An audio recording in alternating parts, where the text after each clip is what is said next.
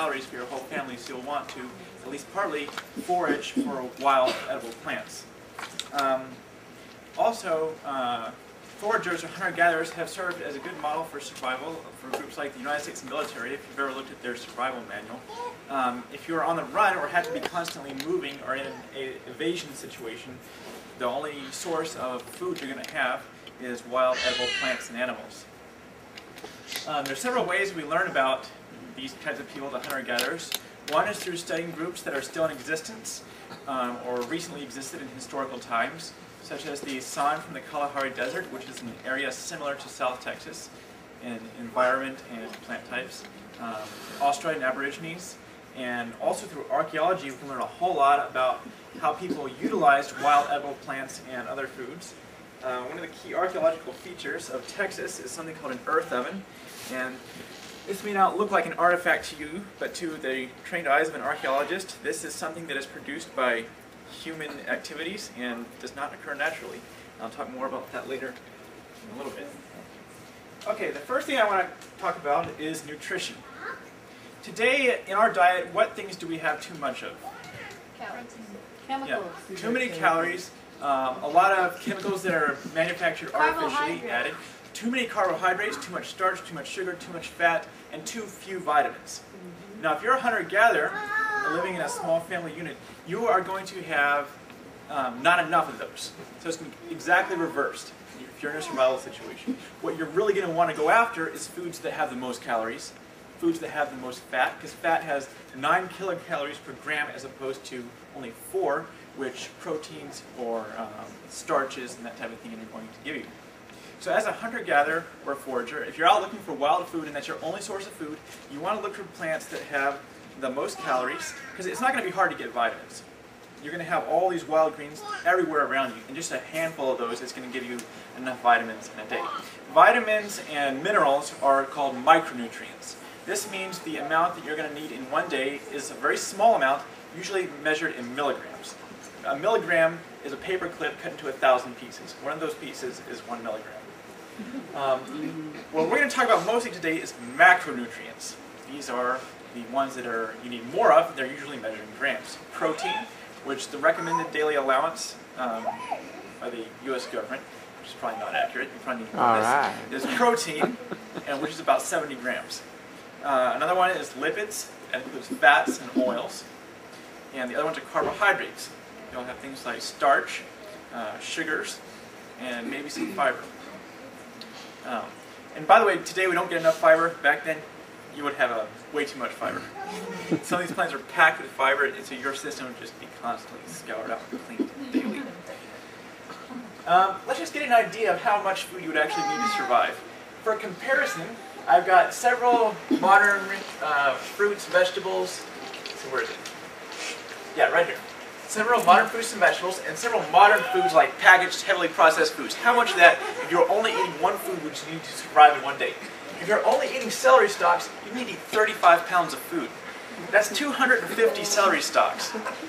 Imagine just munching on celery stalks all day long. Let's look at one that's a little bit. Apples are a little bit better. Only 11 pounds. 34 apples. That's pretty good. But still, that's 11 pounds of food. You're going to have a big stomach. Pecans. Pecans are the ultimate superfood in South Texas.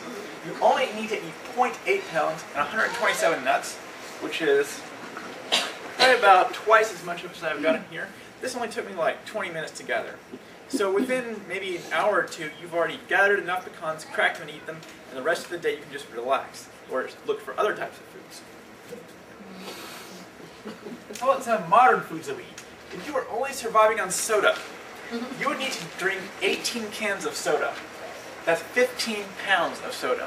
Remember, soda is mostly water. If you were eating only bread... You're saying there's nutrients in no, soda? To get calories. I'm not talking about the vitamins. Soda's not going to have any vitamins. And it's going to be really bad for you. It's going to give you diabetes. Right. And it's going to spike your blood sugar and mess up your growth and all kinds of other things. But if soda was all you had to drink to get enough calories to survive, just to stay alive, that's not to do strenuous exercise activities. So I got over here how many calories you're going to be burning per hour. Someone my size. Walking, 173. If I run, like if I'm chasing an animal or running away to evade, 844 calories per 2 Big Macs. So you want to avoid running if you can. So you want to, there's one school of thought in anthropology, which is the science that studies humans. It's called optimal foraging theory. This means that you probably spend the majority of your time looking for plants or animals that are going to give you the most calories. You want to come out ahead and not have fewer calories. If you don't get enough calories, you're going to slowly lose weight. And in a survival situation, over several months' time, you can starve to death if you keep losing a little bit of weight every day. Now again, this is not something we have to worry about today because we have far more calories than we need. Let's look at some other foods. Tortillas. You have to eat 17 tortillas. Remember, tortillas are made with lard. And lard is the superfood of modern times. Only 1 cup is going to give you enough calories for an entire day. That's 0.6 pounds. No, you don't want to eat lard though. Clog up your heart. Sunflower seeds are another superfood. Only 3 cups will give you enough calories for a whole day. Up here, I've got a calendar of when different plants ripen. Now, there are literally hundreds of plants you could utilize, hundreds of edible plants in Texas. But if you are trying to get those macronutrients, trying to stay alive, you're only going to focus your effort on a few of them. Only a few plants have enough calories in them to really make it worth your while to go after them and gather them in huge quantities. And you can see those plants up here. But I'm going to talk about a lot of other plants today. Not only the edible ones, but also extremely poisonous ones, so you'll know what to watch out for as well. I did have them, we're set up in another room, and I had them all kind of laid out by how they were related to each other. It's kind of mixed up, so I'm just going to start over here, work my way this way. If you see a plant that I missed, please let me know. Or if you have any questions, please interrupt me. Yes? Before I try to race to write down every single thing you're saying, as far as those charts up there and all that, do you have any handouts today? There is one handout on recommended books. If you want to go to the library and check out some books, there's some great books, the ones that I've used a lot. Unfortunately, I don't have any of these, but at the end, if y'all would like to, you can come up and copy some of this information. Is the information you're talking about in the book you recommend? No. This is all stuff I've worked on my own. You will not find this in any books or on the internet. Yes. Especially with this stuff, this is calculating how many calories are in whole animals. And this type of thing, I've all done it. I worked all this out yesterday for the plants, just math using information online in nutrient databases. So you'll be able to find that. If you look up dandelions, you can find out how many calories are in 100 grams of dandelions. That type of thing. You'll be able to find some of that online. I think even Whole Foods might have some of that stuff. How many calories and For the wild stuff? You Well, may I'm not, not sure what about you can the do, wild stuff, but many plants, especially if they're in the same genus, they're going to have the same properties. So like for, let's see, I'm wondering if we pass around a sign-up sheet, if you would be able to email us. oh yeah, copies I of have all this these saved on the charts. computer at home and I can email you all that. All Like right. the way I calculated some of this for persimmons, I used the southern persimmon, which is a little bit different persimmon, but it's going to have the same nutritional value pretty much as our persimmon. For, let's see, dewberries, where are they? Right here. I used the data information from wild blackberries. Wild blackberries are a little bit bigger, so I just took that same information and plugged it in for the weight of the dewberries. And it's similar for all the rest. Now for acorns, they actually have that information online, so you can find that. But a lot of this others, if you want the information, I can send it to you, or you can calculate it yourself. Okay, let's start out. Here's our first plant today. This is the yucca, twist-leaf yucca. There are several species of yucca in Texas. This is just one of them. More towards South San Antonio, you've got the little leaf yucca, which I make one of my fire kits out of, and the Spanish dagger, which is a much taller yucca.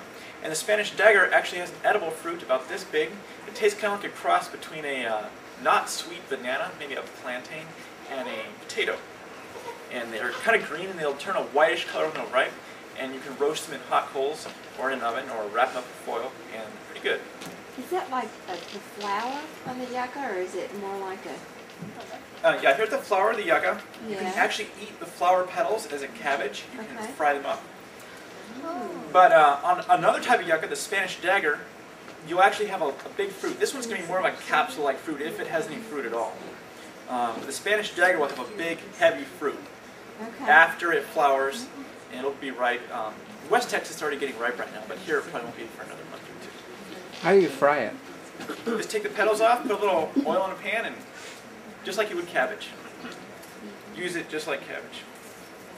Also, from the yucca plant, when the stalks first come up in the spring, they look kind of like asparagus. and they'll be about this tall. And push them back and forth. If they're still really flexible and tender, then you can eat them. After a while, they'll get taller and more woody, and at that point,